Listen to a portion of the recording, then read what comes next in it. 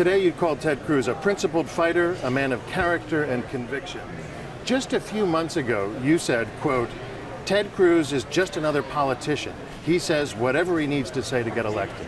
What's changed? Well, you know, we're in the Hoosier state, right? You know, and in a heated basketball game, sometimes players foul each other. Who's in the heat of a political campaign. But this is a man I've gotten to know. This is a man I've gotten to know.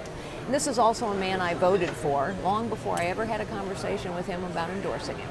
Because when I consider what's at stake for this nation, when I consider what this fight is about, what I know is that we need a fighter in the White House. What I know is we need a constitutional conservative who is principled, who will do what he says, who says what he means, and who keeps his promises. And that's who Ted Cruz is. If you lose Indiana, do you lose the nomination? Well, I don't answer hypotheticals. I think we're going to do real well in Indiana.